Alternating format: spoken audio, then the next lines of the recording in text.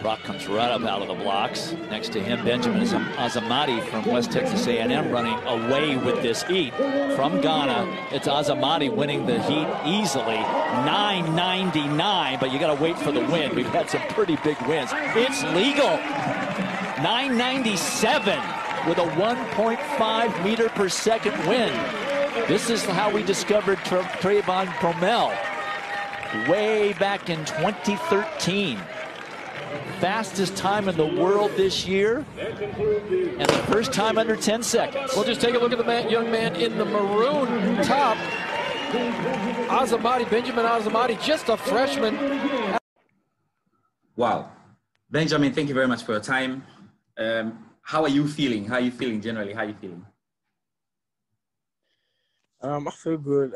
I feel proud of myself, to come out here and then, run such a good time. So I'm actually proud of myself. I've been following you closely, and I'm excited that you've been able to hit the target that you've been talking about for some years now, making it to the Olympics. Yeah. Before the race, what was going through your mind? Before the race, so I'll talk about my practice times. I was doing well at practice, so coming out here, I thought I could run a 10:0. I mean, that was what my coach and I was actually thinking about. We weren't thinking of a sub-10 or anything. So, I mean, I was in the last heat, and then when I saw the first heat, I was like, damn, a guy ran like 10:03, and I was like, that's too fast. I didn't know I was going in there to run a 9:97. So I went in there, and then one of my guys had run already, so he was like, the track is very fast, and then I could run a good time here. So I just, just had my plan to go into the race, drive, raise your head, and then, just go through the race. So I went there, I did the same, and then I happened to run the 9:97. I mean, it didn't feel like a 9 to me because that was the first time. I was like, I thought I had run a 10:0 or something. I looked on the board, and it was like, it was a 9:97. So I was very, very happy because, going into the race, I thought I was going to run a 10:0, and then to finally run and then see a 9:97, I had to be proud of myself. So let's talk about the very moment when you crossed the finish line and then you saw it was sub-10. Yeah. Okay, so when I saw 9:99, I was happy with that. I mean, I was not even thinking of the Ghanaian record because all I was thinking about was to qualify for Olympic Games. So when I saw the 9:9, I was praying for it to be legal because there was so much wind. People who were running the 10:0s had 4.5 wind. So it was very, very windy. So when I saw the 9.99, I was very, very happy because I knew I had qualified for Olympic Games. So they said we should wait for the official time, and then it came, and then it happened to be a 9:97. I was so happy. I was so happy. Now, you know what? Little Miles Mills has been coaching you guys, and I remember speaking to you at the 2019 Athletics Championship when he was there. And he used to say that, well, one of you were likely to break his record. He perhaps thought it was going to be Joe Paul. You have gone ahead. How do you feel about that too? I mean, looking at my times in the 60 meters, I mean, I knew I had a chance to, run a 9 this season, but I didn't think it was going to be this early. It's very early in the season, and then, I thought I was going out there to go run 10:1, 10:0 or something. But then to go out there and then run that time, I think is good. But I think Joe on the other side is also doing very, very well. He ran a 6:61, and then he's also capable of running a 9 this season. So I think the Ghanaian athletes here look good. I mean, everyone is prepared and all that. So I'll be very, very happy to, see Joe run a 9 too, because it's going to help out really. So yeah, I think that's just about that. Yeah.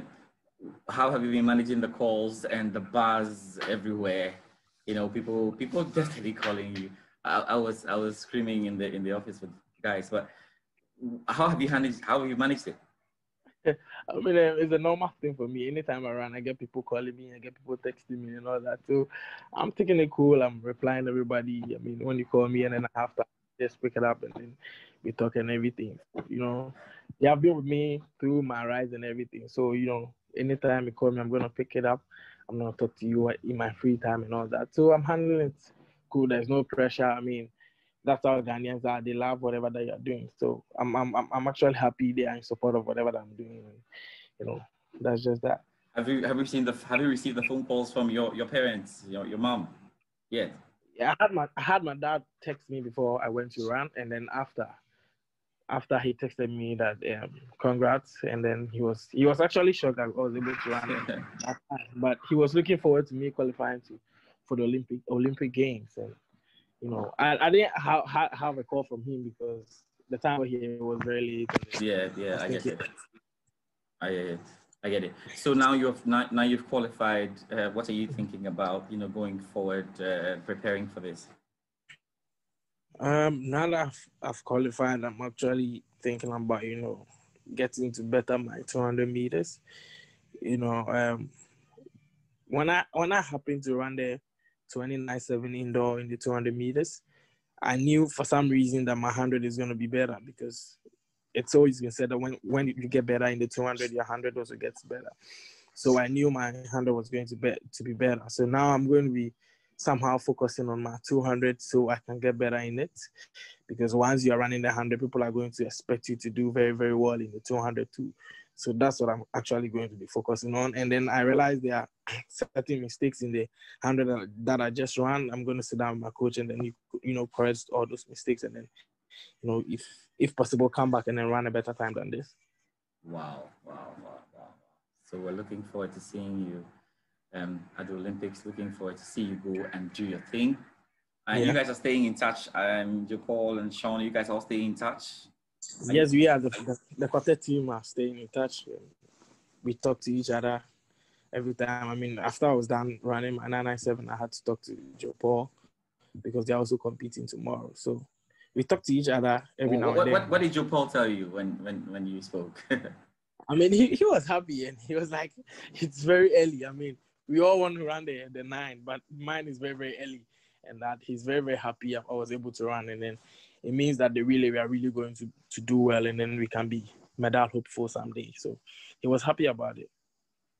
All right, Ben, thank you so much for your time. And once again, congratulations. We're looking forward to seeing you at the Olympics and doing your thing as you're doing. This has been an interesting rise, and there's more to come, I guess. There's more to come, right? Yeah. There's more to come. Thank you so much. Thank you very much.